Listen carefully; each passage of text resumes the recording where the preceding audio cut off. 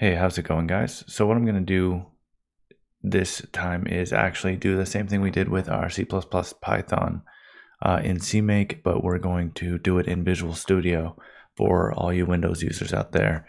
I suspect that this is going to make everything a little bit easier for you going forward, and you're not going to have as much trouble putting it all together and getting everything working in a very consistent fashion. So we're going to be following the information provided by our 2.1 step setup guide. If you go to the rubric, you'll see the C++ Python Visual Studio guide. You'll find here that that there's this guide here that goes through on how to set it up for Visual Studio. We're going to do this, but we're actually going to do it in a slightly different way so that you can copy paste stuff around and it'll work on any computer without absolute path anywhere. So what we're going to do is we're going to go to the download Python page. So if you click this, it'll take you here. I already had it open here. And we're just going to download the latest version of Python for Windows, which will be an installer. I'm going to do a custom installation, and we're going to look into here. There's a couple things we want. We want to have the debug binaries as well. And what else do we need? That's probably fine. And we'll install that. And keep track of the path where it's going. I kept track of it. It's going into users, app data, local programs, Python 3.10. There we go. So with that setup is successful, we will navigate to that folder. So by default, it's going to, on Windows 10, at least my version, it's going to C, users, go to your user.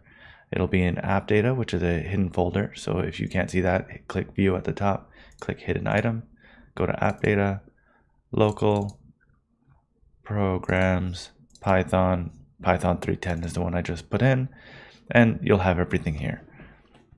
Now there's a few things we want, and there's a few things that we're going to do. So the first thing we're going to do is create a new project. So we're going to create a new project. We're going to choose a C++ template, and we're just going to choose empty project. And we're going to hit next. We're going to call this 2.1, and I'm going to put _2 because I already did this. I have as a reference, and we'll create that. And keep track of your paths. Also our source reports. All right, so we've got a new project here. Now, we want to set up some files for it. So the first thing, we're going to create a main file. So we're going to just add a new C++ file. We're going to include IOStream. And we're going to make an int main into argc char argv. I think that's the thing. Then we want to return 0. And we will print hello world. Right? So let's do that, and we'll run that just to make sure everything's working correctly. And you'll see it'll open up the project, it'll print hello world, and then it will end. So we've got a basic project going. We're going to open the project inside our file explorer, like this. Now you're going to have two levels of directories. Your main level is going to be your solution directory. Then underneath that, you're going to have your project directory. We're going to do stuff in this project directory. We'll open Python next to it. And we want to do a couple things. So the first thing is we're going to, say we're going to make, a lot of times you'll see it'll be called vendor or external or something like that. I like using the word external. So we're going to make an external directory here, and we're going to call this Python, right? And inside our Python, we're going to take our libs, our include, and our Python DLLs here. Those 4 DLLs here, and we're just going to paste them into this thing here. What I'm actually going to do here is just to make it a little bit easier. We're going to make a folder here. We'll call it DLLs. And we're going to move the DLLs into this DLLs folder. So we have all of our Python stuff as an external file here. Now, also in this folder, we want a Python file that we're going to run from C++. So we're going to make another folder. We're going to call this Python modules. And inside Python modules, we're going to make a new file, make a text document, and just call it, we'll call it my module, just like we did in the other video, and we'll put .py as the extension. If you can't see the extension, hit View, and there's Show File Name Extensions. Click that, and then rename it. You'll be able to change the extension there. So with that done, we can now go back to Visual Studio, and we need to add this mymodule.py. So you could either just drag and drop it like this, or probably you can do add existing item, and then Python modules, mymodule.py. And personally, I like to create a new filter here and just call this Python modules and put my module underneath there. And this is just so I can keep track of things myself. To keep track of things myself. So we've got all of this done. Now what we want to do is we want to be able to actually use Python, right?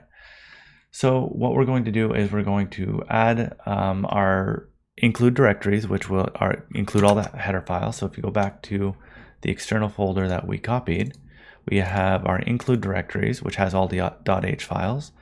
And we also have the libs directory, which has all the libraries that we need. And these _d .lib folder files are what allows you to run in debug mode instead of release mode. And it also, when we did the install, why we went custom installation and included the debug modules or whatever it was called, included the debug thing that we did. So to do that, to set everything up, we're going to hit properties. And so our VC++ directories, you want to make sure you select configurations, all configurations, platforms, all platforms. And then inside include directories here, you can hit edit and you can add this here. Now there are some macros that you can use. You can find them here. But I know which ones we're using, so we're just going to hide this to make it easier to read. So here we're going to use a macro called, I think it's project dir. So you see here, if we do here, this should show the expanded slash external slash python slash include. And I don't think I need the slash here. And slashes can go the other direction. There we go. So, project dir is not what we're looking for. So let's, it's one word. So instead of doing it like this, it's actually camel case. So it's project dir like that. So you notice here, it expanded out to my project path external Python include. And that's pretty much exactly what we wanted. For our library directory, we want to go to the libs folder. So we did include, now we want to do libs. So library directories, we just go inside here, hit edit. We want to add a new one here. And we can put the same thing, but we just put libs. Right? Now, with that done, we now should have access to all of Python. So if you look inside here, we've got number include. And if we do here, you'll see that we have python.h and there's no errors. So now if we want to run some Python code, what we can do is we can initialize Python. We do Python initialize. We will finalize Python just to be clean. And we will just run a basic hello world. So we can do pyrun simple string, and we can do print like this. Give me a sec. We're going to hello world, and we will do that like that. And now if we run this, we shouldn't get any errors. It cannot find Python 310d.dll. So I was wrong. We did get an error, and it's expected. So on Windows, you need to have access to these dynamic link libraries to be able to run the Python. This is basically where the runtime libraries live and how they're accessed. So the easiest way to do it is you can go inside here, and inside this debug folder, add it here. You can add your DLLs here. Now this gets tedious if you're switching between debug and Win32 and all that. We want to automate the process, right? So that's one of the reasons we copy the DLLs inside here. So we're going to add some post-build commands that will copy those over. So if you go back into your project properties, you're going to find at the bottom, make sure you're on all configurations, all platforms. You'll find all configurations, all platforms, build events. And here you'll see that there are post build events. And we'll do here copy necessary runtime files, right? I couldn't figure out how to make a second entry in this, but we can do this. So inside here, we can edit here and we can add a command. So the command we're going to add is basically a command that will tell it to copy all the DLLs inside that DLLs folder into the runtime folder, right? So the command we're going to use is xcopy. It's going to be /y/d. You'll use open quotes, then we will use project dir again. So you see it expanded out. Then we want external DLLs, Python DLLs *-DLL. And that will copy all the DLLs, anything with this file name pattern, into the out directory. And that's what this is. So out directory is where your runtime executable is going to be.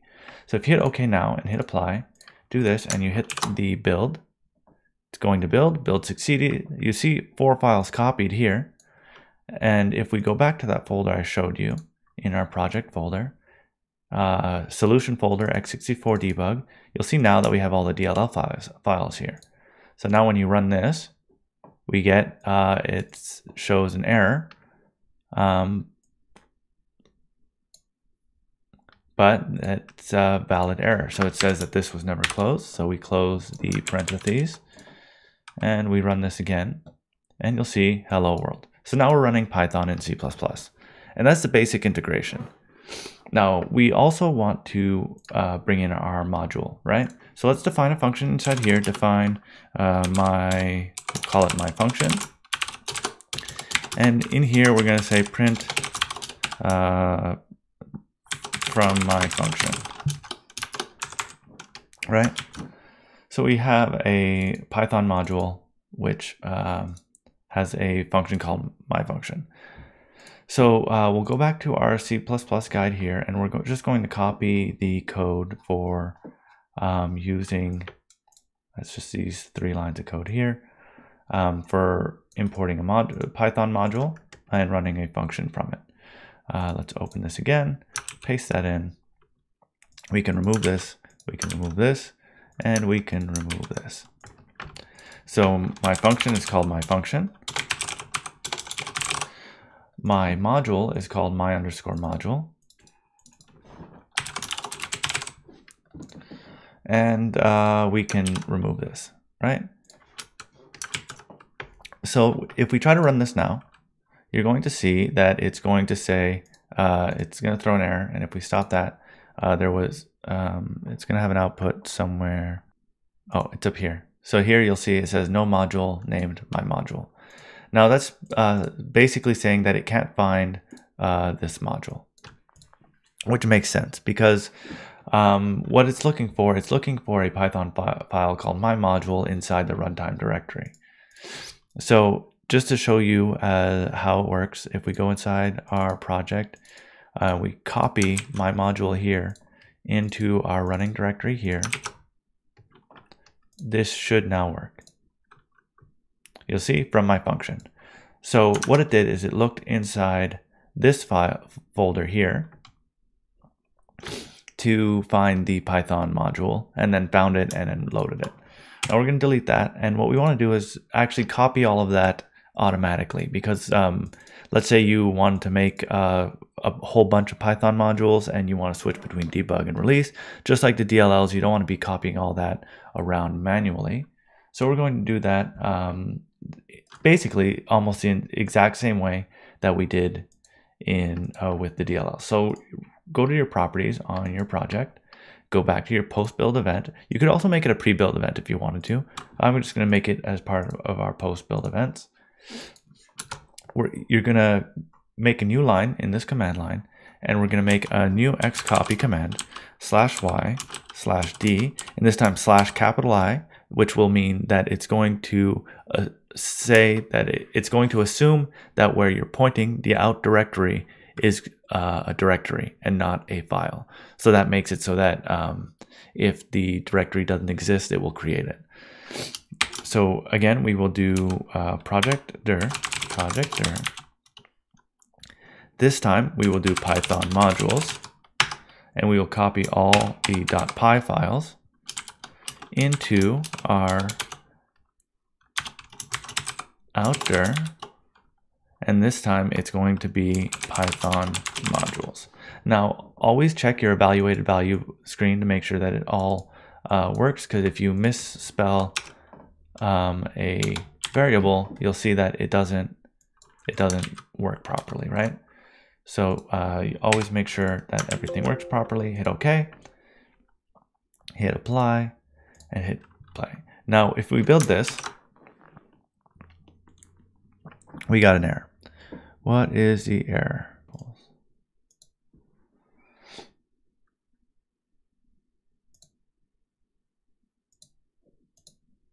Oh, I forgot the quotation mark at the end there. And if we build that, you'll see it says one file copied. And if we go back to our runtime directory here, you'll see we now have Python modules and my module underneath. And that's exactly what we were looking for, right? So what we're going to do now, if we run this, you're going to see that it doesn't work, because we need to reference my module as if it were a Python module. And since it's in a folder, we need to reference the folder name dot the module name that we're looking for. And now when we build that, everything works properly. And that is how you can set up your Visual Studio project without having to do any copying around manually, and have everything run properly. And you can copy paste your entire solution, give it off to your professor, and you won't have any absolute paths inside your project settings, which will mean that everything will work right out of the box for everyone involved. So I hope you enjoyed all of that, and we are available to answer any questions and help out on our CS Hangout Discord, linked down below, and see you next time.